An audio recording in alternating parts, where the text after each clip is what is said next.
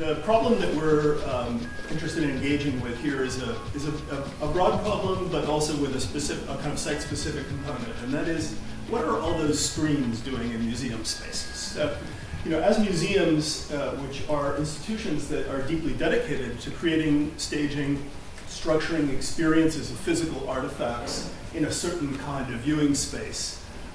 grapple with, first of all, the increasing prominence of digitally based forms of art practice, media-based art practices, but also with a larger question of how their traditional object-based collections could interact with a world where data is like a kind of halo that surrounds us in everything from our everyday activities to the kinds of cultural and social and economic experiences that we have. And not surprisingly, as a feature of this,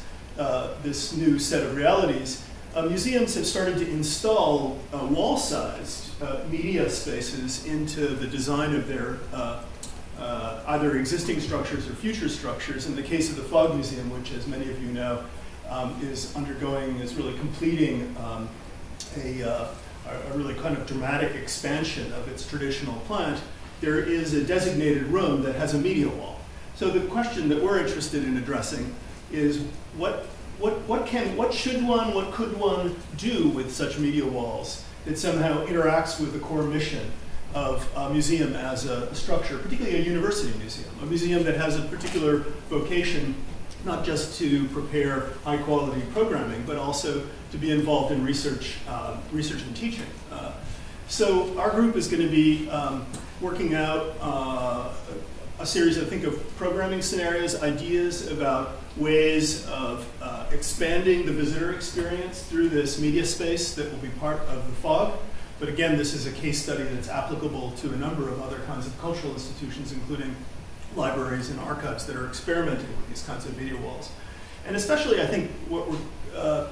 interested in thinking about is how those parts of those invisible parts of an institution like a museum, which in the case of most museums is by far the bulk of their permanent collections that sit in storage, often invisible even to the very guardians of those collections, how we can somehow create experiences of collections as aggregates using visualization tools, for instance, allow visitors to somehow experience an institution through its collections, to not only navigate those collections, but interrogate them, and to make those processes part of the museum visit experience, whether it's on-site or off-site.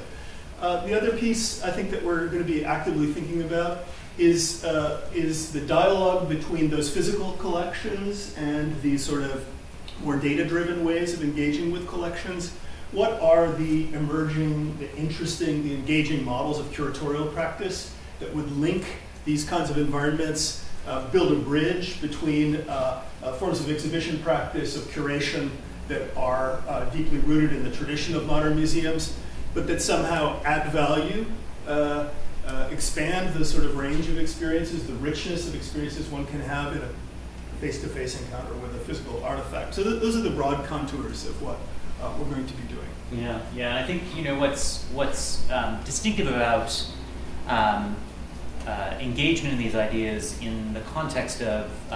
this initiative is that we have a case to contend with. We have a physical space that's undergoing transformation. We have an institution that's undergoing transformation. And museums are very challenging institutions to work with. They're very exciting institutions to work with because they afford us such great riches, such great experiences, and yet they have a number of constituencies to whom they're answerable, especially in the context of an academic museum, multiple and often competing missions and interests. And to a certain extent, ultimately, it's a zero-sum game. It depends on who steps up to make